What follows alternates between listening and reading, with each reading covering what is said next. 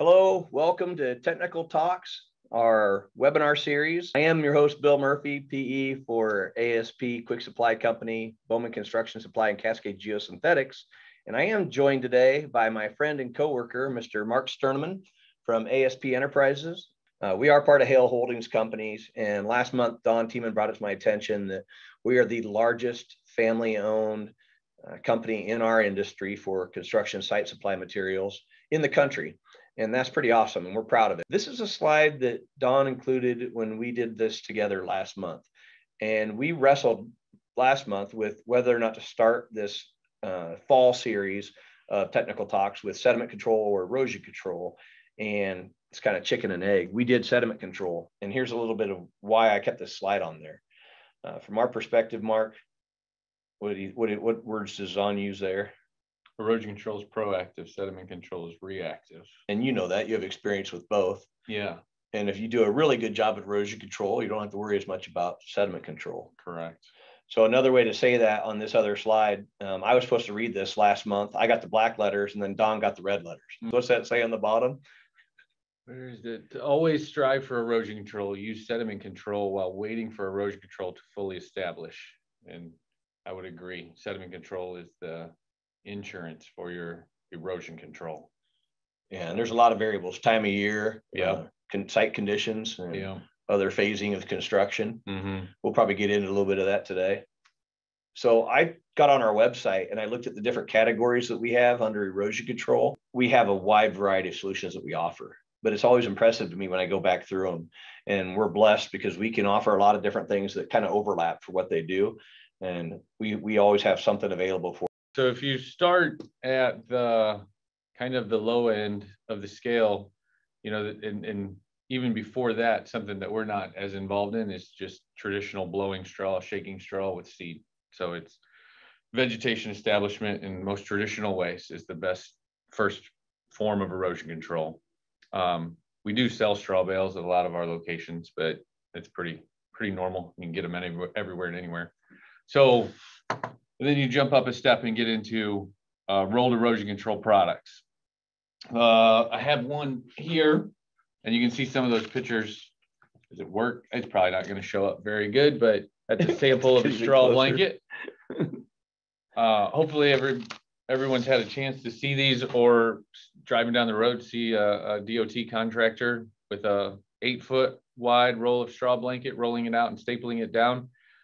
Starts from the low end of single net straw blanket and goes all the way up to some high end turf reinforcement mats. The low end would be DS75 all the way to my left. And it's a single net straw blanket. The D stands for degradable, so it's a quick degrading net.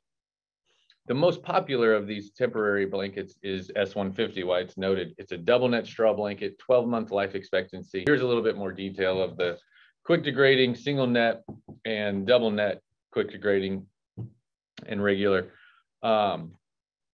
These are the S150s, most popular product we sell. A lot of contractors would rather spend the 4 cents a square yard or so that it costs to get double net because it rolls out easier. In the single net, the straw from one layer will stick to the layer below it. And it's just, you'll end up spending more money and time and labor and frustration trying to fight with straw sticking together. It's gotten a lot more popular in the last few years that, you know, the standard was always blowing straw, shaking straw. And a lot of contractors have just gotten away from doing it. I still believe in blowing straw. If I seed something in my yard, my front yard where my kids play or a pet goes, I would rather shake straw than put straw blanket because it could be a tripping hazard or something. So they all have their place, but a lot of contractors on commercial jobs where the public won't be, they want to avoid callbacks. So straw blanket is very well received in those cases where one windy day blows a lot of straw away, one rain event can wash a lot of straw away, where straw blanket has a lot better chance of withstanding, honestly, the majority of the events. The easiest way to think about if you need straw blanket is if well-established turf can handle the erosion. Straw blanket is similar in performance to well-established turf. So turf can handle 2 pounds of shear stress. double net straw blanket can handle 2 pounds of shear stress. And from the moment you put it in, it's starting to get worse, but vegetation is starting to come up. They cross in some engineering. If you're blessed in a world where you in Yeah. an area where you can get vegetation. Yeah. We'll talk about that later. But yeah, what we talked about last month at Nebraska NRCS was jumping from S150 to SC250. yeah. Sorry, SC1, S150 to SC150. Yep. And the biggest reason to go up a level in product, it's also a level in price, is adding that coconut. You know, no one was a genius when we came up with these names, or they came up with these names. SC is just straw coconut, 70% straw, 30% coconut. The coconut adds life expectancy to it. So this turns into a 24-month life expectancy. If you are planting in a time when you think it might take longer to get well-established turf, it would be good to go to. It does offer a little bit more protection, so higher shear stress that it can handle. And then the coconut adds some water absorption to it that, and one of the really neat things that you don't really hear or talk about, when the coconut absorbs the water, it makes it heavier and clings to the ground better too, which is what makes it perform so much better. And then jumping up to the highest level of temporary erosion control is the 100% coconut.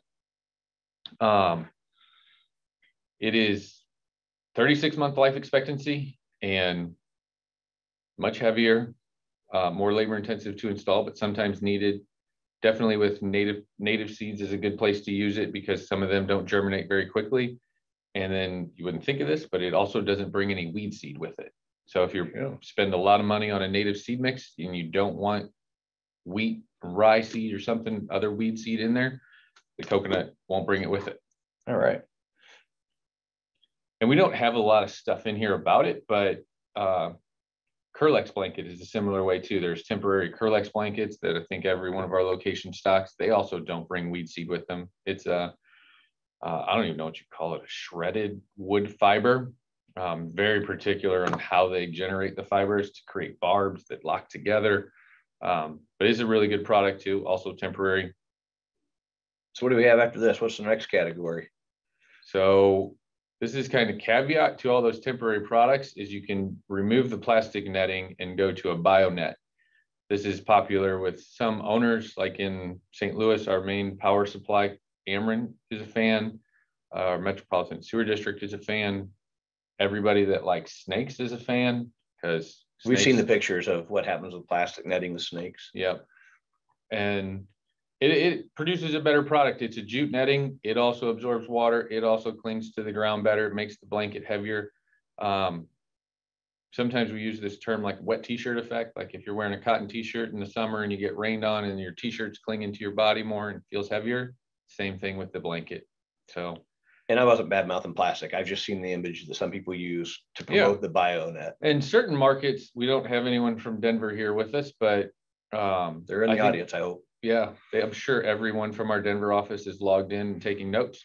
And I think they are almost exclusively BioNet in other states. We do get approached a lot at some of the conferences and asking if we have some other alternatives. Yeah. Now we do have a kind of an alternative between both with the plastic. I mean, I think it might be on the next slide or coming up.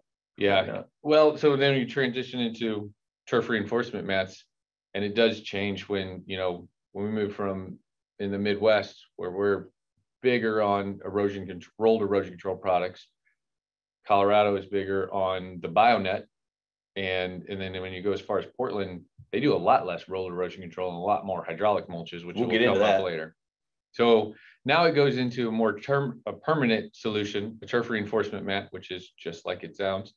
And you'll hear the term TRM a lot at our conferences and our shows and our meetings. We're not supposed to use an acronym without defining it. So we didn't just say TRMs on here. We do say the full turf reinforcement mat. Yeah. Once we say it, we can then say TRM. Now we're free to use the acronym as much as we want. Yeah. So this really just dramatically improves the velocities that it can handle, the shear stress that it can handle. And it's an alternative to other solutions that people might not like. Maybe it's not the right application for riprap or something like that. Or it's a hard place to get a truck to cause more damage getting the material back to it. And you can see, I mean, the world of erosion control is a relatively small world, and all those manufacturers listed on there. We have relationships with all of them. Good relationships. We're blessed. Part of the value of dealing with a company like ASP is we know all these companies and we know which ones are good or the best at, they're all good, but which one's the best at one particular solution, which one's the best maybe at a crazy time like COVID, which one has more inventory than the other one. So call us. We know what's readily available, especially in each of our markets. Yeah, bring value. And to start kind of on the low end, well, this has all of them. So the low end is SC250, and goes C350, P550, and then you can supplement it with even better anchors. I brought one in. I got P550, which is in a plastic bag, and it's gonna be annoying to open. Yeah, it might be loud to open. I'll talk really loud while you open it. So they're all essentially the same idea, with a top and bottom net and a center corrugated net, and then the fill material in the middle. SC250, again, not rocket science, stands for straw coconut. It has a 24-month life expectancy, and this is one so of annoying. It doesn't matter. Just bite the bullet and open it up. I know, it's annoying. Yeah, and you can even peel it apart some and try and show. Apart. No, it's a sample. Try to show them the layers. Yeah, we're never going to use it for anything. Yeah, you keep talking. So this is probably the workhorse of all the turf reinforcement mats that we have. So we got the outer net on both sides, and we get the heavy corrugated net or grid in the middle. The heavy duty corrugated net in the middle is what does the real work. That was like beefy, very innovative when it came out, and probably brings the most value out of the whole thing, and the loft to it too. So that's awesome. Like I said, good live action. Live action. This is the workhorse of what we do. The most popular one we sell. It is a go-to solution, and one of my favorite things about it is how well it vegetates, because all of these turf reinforcement mats require vegetation to perform. When you see an unvegetated shear stress of 3 pounds per square foot versus fully vegetated up near 10 pounds, it just shows how much value the vegetation brings. And the goal is that you never see it. It gets vegetated in a short amount of time, grass grows up and shades it and protects it from sunlight, and you just never see it again, and it does its work without even knowing it's there. And as an engineer, I've always err with caution on design with unvegetated. You better plan for it, because I'm a Murphy, and if I'm involved, you're going to have that luck of big rain coming before you get all your grass fully established. So you better have a project that's designed and anchored and armored in a way that it can handle the storm events before it fully vegetates. It's a gamble. It's a roll of the dice on what time of year you're putting it in, who's monitoring the site to make sure it's properly watered if it needs water, maybe reseeded. Some areas need to be reseeded. And it depends on not just the time of year, but your climate. Some of our customers are in some pretty semi-arid areas. So well, talk to us, talk to your local sales rep, and we can even make recommendations on the seed mix that works best. I think we kind of put the cart before the horse on some of the vegetation and how much value it brings. Keep going. My bad. Yeah, that's right. We got to make up time anyway. All right. So here's a project. This is at a military base, a detention basin that needed to be protected. You can tell the difference in the bottom right picture where there's straw blanket up higher up where it didn't need the same amount of protection, and lower down where it did need the SC250. That darker swale that curves through the bottom of it is actually transition mat too. So we're going to get to those. Yeah, too. We'll talk about them in a bit. In this case, that extra protection in the bottom of the swale was there because there was concern that it would always be wet, so you wouldn't get good vegetation. Better plan to not have it. Yep. So you can take a step up to C350, which is the exact same thing, except instead of straw coconut, 100% coconut. I think it brings value when you share some of the faults of things with all of it. We're talking good about all this stuff. One of my gripes about C350 is that because of the 100% coconut and how much water it absorbs, it sometimes makes it hard for vegetation to grow up through it. Really? Yep. So there are times if it's close call, I would default to SC250 before C350 because of that one, because the straw helps give you a little bit of a matrix. Straw, yep, lets it grow up through it, but still heavy duty netting, top bottom, the corrugated net. Here's a very flashy creek that water will come up This is actually a reinforced slope too. So there's layers of uniaxial geogrid in, I think, 18-inch lifts inside of that. And so it's still vegetated well, but that was a concern at some points. It's a good looking slope there on the bottom right. Mm-hmm. Checking the Q&A. What's the difference between S in S150 and DS in DS150? D stands for degradable. So the net, they don't put any UV inhibitors in the netting. So that's what breaks down the plastic netting is UV degradation. And I alluded to that earlier, but we didn't have a slide on it. It was when we were talking about the BioNet, we were talking about the totally natural products, cotton, fiber, and coir. I was trying to get to, there's another alternative for the plastics. Yeah, I would almost always go to DS150 over S150. You hear that, folks? There's a little tip. And it probably changes in different markets that have different, you know, I'm rude to our Portland friends, but it rains all the time. So they don't get enough sun to break down the plastic netting. So it is different out there. And so schedule lunch and learn with Melissa and Travis and Cascade, and they'll tell you exactly what works in the Pacific Northwest. We already showed them the P550. Yeah, that was the sample that we're so out of order. So eloquently showed, but similar idea, top, bottom, heavy duty net. The main thing is it's 100% synthetic. So all that green fiber is synthetic, will never go away, and can handle significantly higher shear stresses.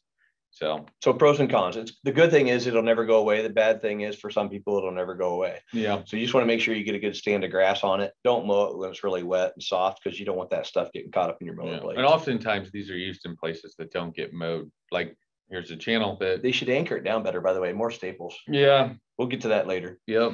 So there's another very flashy creek, multiple solutions in this small area that is protected from riprap in one corner, TRM on the sides. There's plugs in this TRM. You can't really see it, but in that top right picture, just in front of the head wall, there's a culvert there, but in front of the head wall of the culvert, there's actually a hard armor solution called Ajax. So it is in a small area, a lot of different solutions used. And this is one of my favorite jobs to drive by. I sold this 12 years ago. Jeez, and must be old. Every time it rains, and I'm in this area, I go look at this thing. It's right off a main drag. And you know, when you're an erosion control salesman and it's raining and no one's moving dirt, you just drive around and look for erosion. I love that idea. It's tune in next month. We're going to do stream bank stabilization, and you'll hear more about Ajax and some of these other hybrid solutions on slopes along streams. Mm-hmm.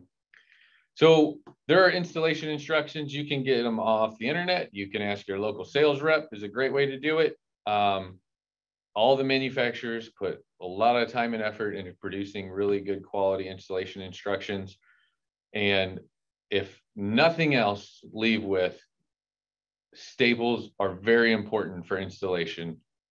We joke sometimes that the amount of staples used goes down as the temperature goes up and as the day gets longer. Mm-hmm. And so for, you know, straw blanket S150, the normal application rate is 1 staple per square yard. It's basically a staple every 3 feet. And if you stand in one spot, one that way, one forward, one that way. And the number one reason why it wouldn't work is someone didn't use enough staples. And you get tenting, you get water gets under it, nothing to keep it from pushing back down. And the most important part, pretty obvious, is like the leading edge to keep it. And there's this super fun, I don't know why I always found this term entertaining, but like in that right side of that detail, there is what we call a staple check stop. So you literally put staples almost touching each other all the way across. Usually it's every 50 feet down a slope. And you wouldn't need this if it's a big flat area, but on a slope, every 50 feet, staples right next to each other, almost touching. And if any water does get under it, that spot where it's anchored so well with staples, try to push the water back on top of the mat. So the term check stop you like? Staple check stop. I don't know. It makes me feel like I know something. I don't know why. Staple check stop. I'm writing it down. Yeah. You see like the little word art I added on the side? Yep. More staples. Yep. And there's another swale diagram. Like I said, these are all over the internet. Google is your friend when it comes to these things, and your local sales rep asking them for help. Staples cheap. I mean, they're just crazy affordable. We sell them boxes of thousands. Well, it's great. I was going to bring a box in from the warehouse. We often send, I mean, we do the math and we send the appropriate amount of staples, and then they almost always have leftovers. So it is, you're like, probably it's also something that an inspector can pay attention to. And, you know, the engineering community will always default to installation instructions, which are what it should be done, how it was tested. And it falls to a municipality or a county inspector to hold the contractor accountable to using those staples. And if it's a private job, then it's just, you paid for it, it's your property. The owner needs somebody looking out for their best interest. So here's another product that supplements high performance. So turf reinforcement mats. And once it moves to high performance turf reinforcement mat, it's using something like a better anchoring solution, like a percussion driven earth anchor. There's not a lot to it. It's not terribly hard to use. Driver takes it into the ground vertically. Yep. And then you pull up on the anchor strap. Big washer on the top. It sets. Yep. So they're awesome. A better, you pull a truck out of a ditch with this. Yep. Our high performance TRMs, we have a number of manufacturers that have some fantastic solutions, many of which include the compression earth anchors in some of their really high stress areas, whether it be levees, significant creek bank protection, steep slopes, erodible soils. And it also connects back to whether or not they expect vegetation and if they expect vegetation long-term. So we jump from the high performance TRMs, and we could spend a lot of time on this, and we often do. In fact, very good lunch and learn topic here. I'm writing down the 127. That's a lot of attendees. I would even share this as a lunch and learn topic to bring in the manufacturer with. That's what I was getting at. Is I love that. I love when the manufacturer comes, because not only do they dive deeper for the questions that Rock had and Maddie had, but they can show a lot of projects that show a lot of different applications, and they can tell a story through the project. I love storytelling. That's my goal for the next year, is to get better at storytelling. But high performance turf reinforcement mats are the cat's pajamas, man. I'm telling you, they're being used for miles and miles on big projects, and they're trying to protect America's infrastructure. And it's public safety is at risk on a lot of these. So it's really important to do it right. Please contact us and help set up a lunch and learn at your office. And if our manufacturer can't be there on a day that works for you, they'll do it virtually like we are right now. They're very good at it. Segue, not a very smooth one, to what we had at the beginning of the presentation was at the top of the menu.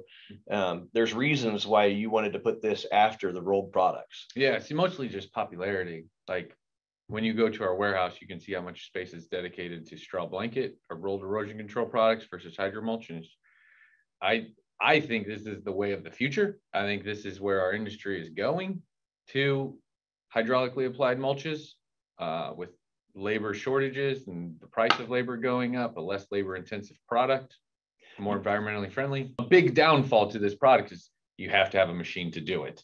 So, and you have to know how to run it. 2 guys in a truck can't do it. They do have rental machines. And it's not a big downfall as much as it is like a barrier to market, which is why you don't have as many of these going out yet, but it's growing in popularity. It is. I mean, it's like a lot of things now. If you want to buy a Finn hydro seeder, it's probably a 2-year wait to buy one right now. The used market is incredibly hot. So and we have a variety of different hydraulically applied products, and we call hydromulch. And you've seen hydro seeding on a lot of DOT jobs. They add color to make sure that they can see the coverage. Tracer element. Yep, tracer element. But it's very economical. You driving by, unless you're an expert, you wouldn't know what they have included there. No, you wouldn't know what was spraying. And I will offer, because someone was probably thinking it, that green will only stay green for like a day or 2. The sun will bleach it tan until they drive by and check the box that it was covered. Yep. But it has the exact same protection on day 5 as it does day 1. Even when it looks brown. Even when it looks brown. So a super important part is coverage of this product, just like staples were important in the previous one. When the engineer specifies, I want 2,000 pounds per acre, you need to get 2,000 pounds per acre. Sometimes you can check receipts or tickets and stuff like that. But the picture on the right, you can tell, is less than the picture on the left. And they only blew it from one direction instead of getting rid of the shadows. Most likely why there's not enough. And it's just uniform coverage is paramount. Just like the t-shirt. You don't want a holy t-shirt. Nope. If you have a wet t-shirt, you might as well have it cover everything. Yep. You were just in this picture earlier. You like this picture. Yeah, it's so everything has its place, right? The right product for the right application. Sometimes you're on a job site where you can't get to a certain spot, or we can't grade it, or something happened and the excavator is gone, or you just don't care. I want to save money. I don't need that to be finished graded, but I need it to be vegetated. If you put straw blanket on that slope, it would not go well. There's too many void spaces, too many spots for water to get in and start a reel or a gully. But if you make it rain hydro mulch, it's going to get into all the nooks and crannies if you use the proper amount. You won't have that tenting problem we talked about with a rolled product. Nope. You get good uniform distribution of seed, fertilizer, and mulch. And it's just the right product for the application when, you know, I don't care about finished grading. That's awesome. I told you I wasn't going to do Q&A because I have to lean forward here. How small of a project is this economically feasible in terms of acres? I'm assuming you're talking about hydromulch, and I would say, yep. I have customers that charge by the square foot and absolutely spend their days doing quarter-acre yards, and it's becoming scale. That's where it's becoming more popular. Yep. Is you have some contractors who are willing to do some of the smaller jobs because they want to keep that equipment moving and running. It is. It's easy too. It's some of the machines are a pickup truck and a trailer mounted machine behind them, and they have everything on their machine to do what they need to do. They can literally walk out there with the hose and they point it where they want it and they get it where they're supposed to put it. Yeah. Now you've seen pictures of ones where they have the boom and they're sitting back. They're doing a big landfill or big railroad project and they're just shooting it from the truck. It's very scalable. But when they do residential yards, they walk out there and apply it. Yep. There's probably a bunch of stuff to roll through quick. That's a big fault. There is. Blanket, void space, causes tenting, starts a reel or gully, uniform coverage to all the nooks or crannies. We need more staples. Yep. Flextera is the top of the line. This slide is just meant to show you how much engineering is in. I use the term recipe a lot with hydromulch, but there's crimped fibers, man-made fibers, water absorption stuff, tackifiers, all of it mixed in. And Flextera is a top of the line premium product. It is priced that way as well, but it's proven. It's proven product. It's been proven for years. Used all over the world. And the reason we show this little graphic and describe it the way Mark did is so you don't think it's like the blown cellulose insulation that's chewed up newspapers you're throwing in your attic. Yes. This is not that. It might come in a bag. Huh? Not just magazine paper. It's not just magazine paper. No, this is high-tech stuff. I can't even pronounce the word that most of these people that work at Profile are. Yeah. Agronomist. Yeah, I think I got it. I think you did all right. You nailed it, actually. Good thing we didn't rehearse. You would have been nervous. Yeah. But they do a lot. There's a lot of science behind it. Very much. Yeah. And I'm going to go quicker just because we do have some slides to get through. These guys are absolutely on board with virtual presentations, in-office presentations. They can take a lunch presentation and make it very valuable. And they're fun. Profile folks are fun. They can make learning fun. Another, right spot, right application, because you couldn't do anything on that except. But we're not lying in the bottom of a channel with this by itself. Yeah, that's a very important thing. I don't know if it's on a slide somewhere else. No matter what anyone tells you, you cannot use hydraulically applied mulches in a concentrated flow. Even Flextera, the highest end, will not stand up to a concentrated flow of water. So in a ditch, there are some ways to get around it with adding more products to it coming up. We got that. But for the most part, it will always fail in a concentrated flow. And then I don't want to read to them. They can read this. And you talked about access as a huge thing. We have a picture of something being applied. There's we'll get to hopefully some cool pictures coming up. I think so. Yep. And you just this is what you're talking about, soil loss. This is where we talk about don't step on $1 to pick up a penny. Some people care so much about getting the cheapest rolled product they can that they need to just take a beat, pause, think, is it worthwhile to do something better than just the cheapest? It's not enough to check a box and say we protected the soil. Somebody has to care about the long-term success of the project. Yeah, I dislike this part because it's kind of bashing. These are different manufacturers, right? The guys that make hydromulch aren't the same guys that make the erosion control blanket. One's kind of bashing another. But in universal soil loss equation, you lose less soil. And there's going to be more enforcement on that in the coming years. You need a lot more sediment control when you have probably not a articulating dump truck worth of dirt leaving compared to a wheelbarrow. But it's kind of get your attention. Everyone uses this picture. Doesn't everybody claim this is their picture? Yeah, this is the most overused photo in all of marketing. It's for hydro mulch in general. Yep. But it's take the trailer down the road, spray it, and go. I mean, that's like an hour's worth of work, and you're done, and you're gone, and you're on to the next job. That's right. And then some places that you could not do anything but this. No. And it works. I mean, these pictures in series here, I mean, they show the product being installed, and I don't have the dates on here. That could just be months later, and you're going to get vegetation. That might be a year later. And a lot of times these pictures are like, yeah, but that's not from here. That's, California or something. I've absolutely seen a person in a man lift with a hose spraying hydro mulch, and if for nothing else, it's safety. Yeah. This is what we talked about, difficult access. This obviously isn't here in the Midwest, but the point is you could not do rolled products there. Nope, you couldn't. You could get a tremendous amount of coverage pretty quick, probably not cheap. But we agreed to keep it in there because it's cool. Yeah, it's helicopters dropping erosion control. Go ahead. This is where you can supplement in the channel application in a concentrated flow by adding another turf reinforcement. So you can use a hydraulically applied product in conjunction with a 3D matrix. So this is a TRM that on its own should be soil filled to get it to work. It's basically, we'll take away the soil filling and replace it with spraying the mulch seed fertilizer into it. Oh, that sounds so cool. Yeah, so it is a great erosion control solution. Again, it's not the least expensive, but it is very, very high performing and a very good solution. We're not going to have time for our last stuff we got to get to. We're about 45 minutes in. We still haven't got to the just fly through all these pictures. These are neat pictures. These are pretty cool. I can fly through all kinds of stuff. I'm great at this part. Yeah. But I like looking at the roots. And, yep. I live in the country. We're going to grow prairie grass so we can get the really deep roots. Yep. This is more of the green armor where you said how to put it in a channel. Yep. You can use less expensive stuff on the banks where you don't need it and more expensive in the bottom where you do need it. That's awesome. Look at that. Yep. Now, one of the things we covered last month was ditch checks and some of the things that are considered sediment control. We wanted to include these on this presentation. Yeah, so this is a tremendously long slope that water would pick up a bunch of speed coming down and potentially start creating erosion. These are not, this is a perimeter protection product, typically. Like wattles. Like a wattle that is now being used as surface interruption to slow the water down as it's coming down a slope. That is a picture from who knows what year. That's just fun to see.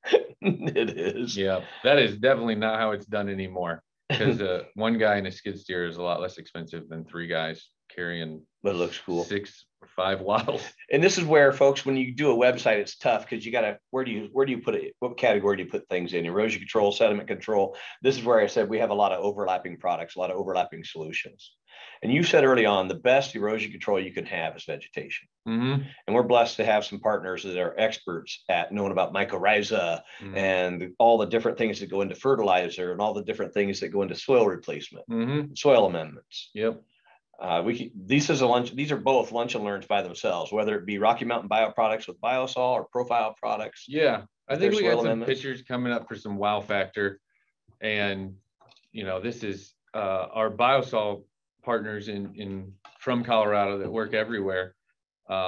These are their photos of, again, it's an application you can't get to, don't want to get to, too expensive. Something dramatic happened. How do we get vegetation coming back? And it's a combination.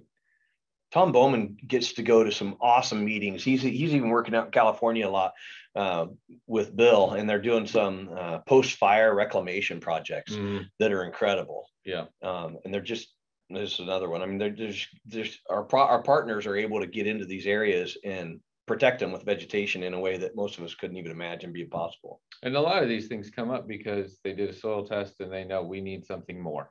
Yeah. There's, Mother Nature hasn't provided what we need because it was a fire or something changed. So it's soil tests are tremendously valuable in helping. And they prescribe exactly what you need for that soil and that project. Yeah. Which is stuff that we can do too. We can facilitate getting done. Yeah, contact your local sales rep and we know how to get a hold of the expert to make it happen. I will absolutely drive somewhere with a shovel and a bag and collect dirt. I have done it plenty of times. When I took this job, I asked Forenza, can you show me how to collect a soil sample? He goes, seriously? You're an engineer. I said, I know, but they didn't teach us how to go out to a field and collect a soil sample. Well, I don't know that we do it right. And Forenza goes, dude, you scrape away the top and get it down about 3 to 6 inches deep, and you put the soil in a bag and you go do it at a number of different spots on the site. You leave without dirt and you come back with dirt. There you go. He made it sound just that simple. I'm probably not supposed to call it dirt. You're not supposed to call it dirt. I bought a soil test kit for my home when I planted a bunch of trees for my wife here last month for her birthday. And I found that I was low on about everything: nitrogen, phosphorus, potassium. The pH was a little bit off. So now we get into transition mats. We talked about earlier with the high performance turf reinforcement mats are awesome, but every now and then they need some heavy lifting. And we've got a few different products that fit in the transition mat category, used primarily at culvert outlets or point sources like a curb opening down off a bridge end drain corner, and some hard transition areas where you got steep slopes. This isn't to go over the entire project. Mark said earlier, you can use erosion control blankets on the upper slopes or hydraulic mulches. Then you can go to transition or turf reinforcement mats on the side slope. Then you can get into transition mats down on the bottom of a channel or toe of a slope. This is another one of those hard words to say for me, where it's, you're transitioning from that concentrated flow in a pipe to a laminar flow in a swale. And that's for the transition mat, where the term comes from. There are a lot of different options in this one. It's a bit of a crowded space. We have a sample of this one, but to be fair to the others, I got to keep going. And there's like that one. It's very flexible, but requires something underneath of it. You can see the TRM underneath of it. It will contour to the ground really well. There's holes in it, so you got to have TRM to protect those holes. Stubby bottoms to it, so it's grippy to the ground. So that's good. But this next one doesn't need anything under it. This goes back to the installation thing, where if you get this on the ground staked down, it will immediately bring value. I've had people forget to put seed under it. It still works. It works great from the moment it starts. It has a simulated turf. It looks like a doormat, kind of like a welcome mat. Like a welcome mat, yeah. And it is. So we have two versions. We have a rolled version that's shear force 10, and then we have the sheet version that's shear force 12. It comes with 3x4 panels. The best part is it doesn't require anything underneath of it, like Scour Stop, Shore Max, all the other ones. There's 2 or 3 others that require sod or TRM under them to work. I'll show you one here on the next slide too. So Tim Lancaster with InstaTurf sent us a whole bunch of slides that we could use, a bunch of information. We just don't have time, but he would love to do a lunch and learn with you. So please contact us and let us schedule a lunch and learn. And Tim will help you design your project as well. FlexMat. This is one that does need something under it, but it comes with it. And they have 2 different versions of what comes with it. We were going to bring a sample, and then I realized it was heavy, so I didn't. But you can, because we're on the second floor. You can see every layer in that exploded view to the left. You can see how it shows up to a job site in the middle where it's rolled, when it's deployed in the top. And once it's vegetated and weirdly mowed, because most often this is used in applications where you don't really mow it. But it disappears too. I mean, it's down there doing all the heavy duty stuff, and you can drive on it like low water crossings. I'm going to hope that the manufacturer is not listening to this part of it, but this is which goes into this triangle of, I can get 2 out of 3 things. I can get price, performance, and aesthetics. I can't have 3. In this case, it's really, really good erosion control for the price. It performs. The performance is amazing. Incredibly, especially if you use anchors with it. And in my opinion, the aesthetics are not so good. Well, they have cross plates that go in between those patties on there on the grid, and you can anchor these down in some really extreme applications like this. Yeah, those are very steep side slopes that need it. And you can't see very well, but the cross plate anchors maybe on the bottom right. I love how you're pointing at the monitor. They're going to see it. Yeah, see guys, camera. right there, guys. Can't you see it? So this is a channel in St. Louis. It's a big DOT swale. It was on the front of that picture. You can see with a concrete line channel that had failed miserably. It was heaving all over. Water was getting under it and scouring. There's just caves underneath this thing. So they came up, rubbleized. Is that right? Yeah. Yes. Crushed all the concrete, left it in the swale, covered it with topsoil, and put FlexMat over the top of it. This was, I don't know, it was a day of excavating and crushing and like 2 days of deploying FlexMat. So this is a like almost before picture, a during picture, and then a fully vegetated that picture. Can't be the same place. I'm going to say 2 years later. What? There's a power pole and a billboard on the right. And oh my goodness. Yeah. It's crazy. And we go walk that thing once every year or 2 years, and I mean we can't even walk it anymore. What do you think a solution like that would cost you, Mark? $40 a square foot? If you act today, you can get Fleximat for, I'm putting you on the spot. Oh no, Fleximat sells for like, I don't know, they round up to $5 a square foot. We're practically giving it away. The installation is like $2 a square foot. So pretty $7 awesome. a square foot. I know I'm being silly, but I mean it. It's pretty awesome. We don't have time. We're going to have to hurry through these. Look, folks, we have so much more to offer you. I think that next month during the stream bank stabilization, I'm going to dive into some of these solutions as well. Yeah, most of these, I wasn't even thinking a lot of these pictures apply to stream link stabilization. Well, we're going to tee it up for them. Yeah. So did you want to answer any of those questions? Did we just segue a little bit better? Yeah. Yeah. So one question was about blowing compost onto a slope. You saw that picture with Biosol, and the bottom product was Proganics. Proganics is a hydraulically applied topsoil replacement. It is, I want to say, 88% wood, which is most like kind of what compost is. It has a lot of other stuff in it that I can't pronounce, like mycorrhiza, and that's the only one I can even come close to pronouncing. As a soil replacement. That is a topsoil replacement in Proganics. It's like spraying the black gold out of your hydroseeder. It does not bring erosion control, so it needs to be covered with it. They have another product called Proganics Dual that does have the erosion control into it, but it gets applied at a pretty heavy application rate. It might be, and the soil test will help tell you what it should be, maybe 2,000 pounds, maybe 4,000 pounds an acre. So that's similar to it. There is a lot of people that will spread compost. Compost is amazing. Can be. And you can, some customers, I have a customer that does terrace seeding, which is put 6 inches of compost down and then seed on top of that. The thing I dislike about that is they're putting down 6 inches because they know 4 or 5 is going to erode. So you're just like setting yourself up to fail. Like we're going to lose a bunch of this stuff to the creek, river, stream. So, well, we didn't rehearse this at all because nationally, some people are pushing back on compost. Pictures while you're talking, because nationally they're pushing back on compost because compost can be made up of a lot of different things. Yeah.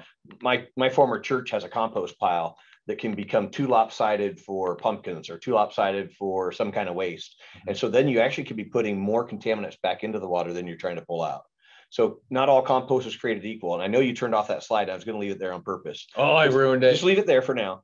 I want to make sure everybody hears this. Biosol and Proganics are not equals. They're not the same product. We had them on the same slide because we were trying to talk about vegetated solutions. Mm-hmm. Biosol doesn't have any of the wood filler in it as a topsoil replacement. It is a fertilizer, and Tom Bowman can talk to you as long as you want to listen about mycorrhiza and about what the plants need for uptake and to grow, and he's very good at that. Profile has their own people who are very good at that. All of them would love to take a soil sample and then help prescribe something specifically for you. We're blessed to offer all of those. Mm-hmm. But I want to make sure that they don't think that we're saying Biosol and Proganics are the same. Nope. One is organic fertilizer. Mm-hmm. One is topsoil replacement. Organic fertilizer, not a bunch of nasty chemicals you got to worry about. Yes. So safe for your kids and dogs that he told me my dog could eat it, and I thought he was kidding. My dog dug up a bunch of little bare root seedlings that I buried with Biosol because he loves the smell of it. Well, when you live in a subdivision and your neighbors walk their dogs, your yard becomes the most popular when you put out Biosol. They love it, don't they? They're super interested. Well, hopefully they don't dig it up. Yeah. Here are some stream bank products that we're going to get into this a little more next month, but Trexiana with Flex MSE, they love doing lunch and learns and virtual presentations. Joel Kennedy is ready to join us. Yeah. There's some vegetated gabions in the channel. Still sell gabions. Like hard armor. Gabions, everybody that works for us knows about gabions. So wrap face slopes, it's erosion control. These are definitely stream bank. This one's live stake through it next month. Wire facing units, more hard armor. This is probably, this is the scour lock. I thought we put this one in the wrong spot. No, I left this here on purpose because it is erosion control, and we'll use it next month for stream bank stabilization. Yeah. Ben Campbell does a wonderful job of presenting this. This is a combination of that HPTRM, using it in on the upper slope. Almost the easiest way to say it is creating a vegetated gabion. Well, you're filling up gabion basket. You're filling up what would be a HESCO basket. So it actually is lined, not just a gabion, but it's lined. And you can put on-site in situ materials in there. Yeah. Stacked GeoWeb, vegetated. We have a lot of pictures of those. Bridge abutments.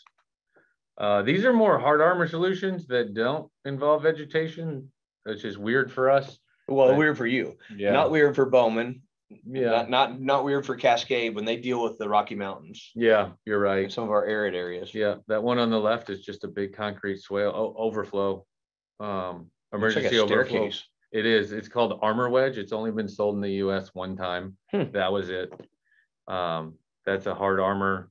It was stupid expensive. The one on the, I keep pointing at it. The one on the left is like $14 a square foot. Thanks. Okay, I have other slides I didn't get added here, and I might include them when I do next month's stream bank stabilization. But Tyler Searle with Muscle Wall has pictures of a beachfront property in Colorado. Those are our beaches, on a lake that they actually used muscle wall, and they backfilled it with the sand for the beach. They wrapped the muscle wall so the home, with their view of the lake, instead of losing their property to an eroded shoreline, now have a protected beachhead there that they actually built with muscle wall that's permanent and going to stay in place. You mean a lake edge could suffer from like wave action erosion? Yeah. Terrible erosion. Okay, so here's the summary. And if we were in person, I would have everybody show their hands. What projects can you help you with today? This is where when you get the survey from Madeline, please return that, add any questions you have, and get specific. Let us know if there's some projects you want to talk about, and we can schedule a lunch and learn for that. We can schedule a meeting. You can have one of our sales reps call you. Let us know where it is, and we'll have the right person reach out to you. Well, thanks everybody for tuning in. Appreciate you.